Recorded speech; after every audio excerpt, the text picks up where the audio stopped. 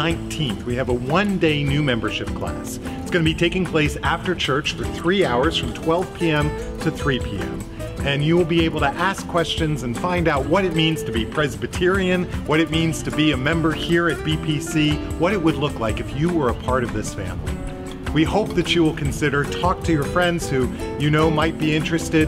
We would love to have you in that class. God bless you.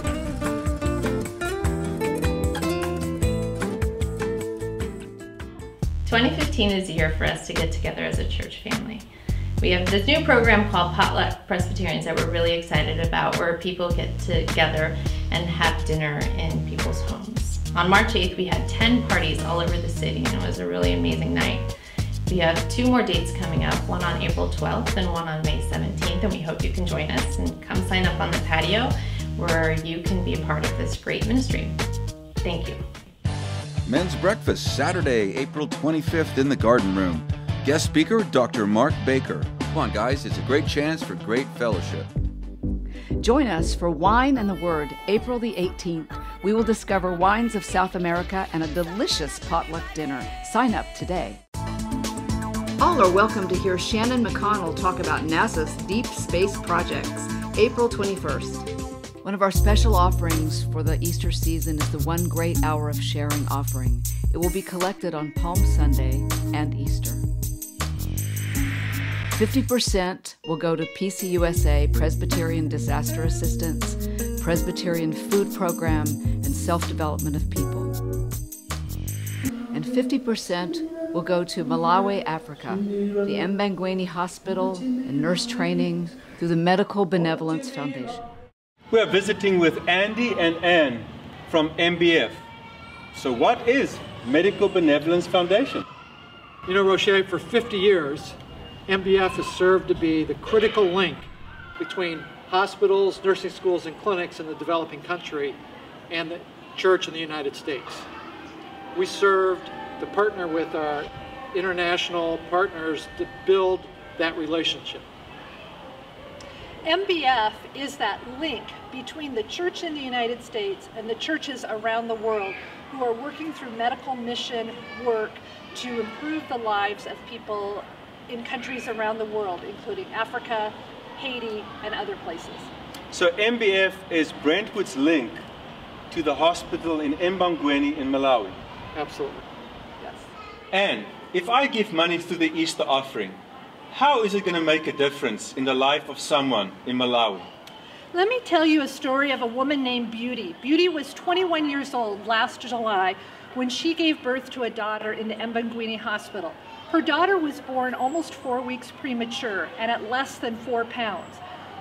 Beauty and her husband Jones are subsistence farmers who make money once a year when they sell their crops.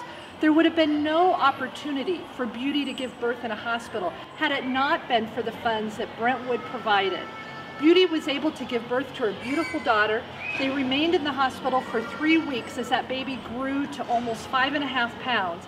And then through the support of Brentwood, that baby went home with medicines necessary to be healthy, with a malaria net, with the other items that that baby can live successfully at home.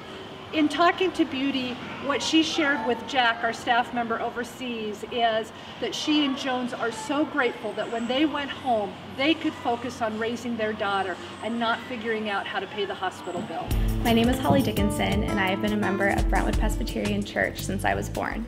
Last summer, I had the privilege of spending 2 weeks at the Ekwendeni Hospital in Malawi, Africa with the Medical Benevolence Foundation. In spending 2 weeks there, I got to see firsthand the profound effect nurse training and medical equipment has on the quality of healthcare given to the people in the surrounding areas. The ratio of patients to medical professionals is enormous, and MBF has been integral in providing nurse training, which has closed the gap. While at Ekwendeni, I got the chance to shadow in the maternity ward. It was so amazing to see all of the new mothers and their babies and see the great healthcare that was given to them. I even got to see the birth of a child, which was an amazing experience for me. I am so grateful for the opportunity that I had to travel with MBF to Malawi. The experience profoundly changed my life, and I'll never look at the world the same way again.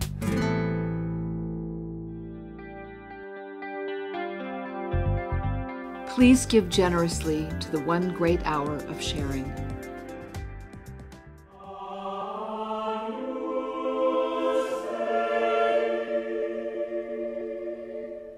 We invite you to join us for the Maundy Thursday service on April 2nd at 7:30 p.m. You'll hear the world premiere of Requiem for choir and chamber orchestra. We will also receive communion as we hear Jesus' message of grace. Hope you can join us. Please keep our youth in your prayers as they travel to Mexico to build homes for 3 families. The Guevara Hernandez family,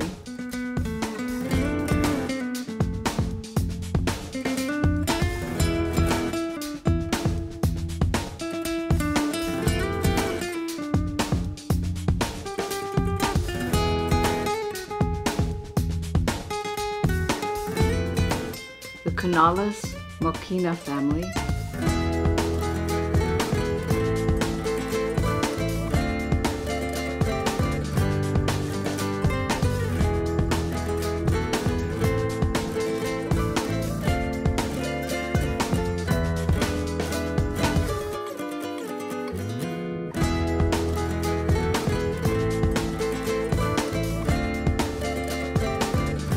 and the Alcula Fernandez family.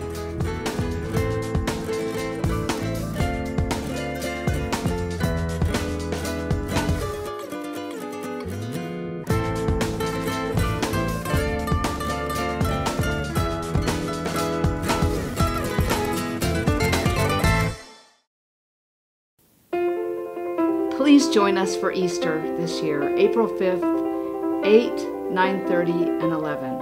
And you could also invite a friend.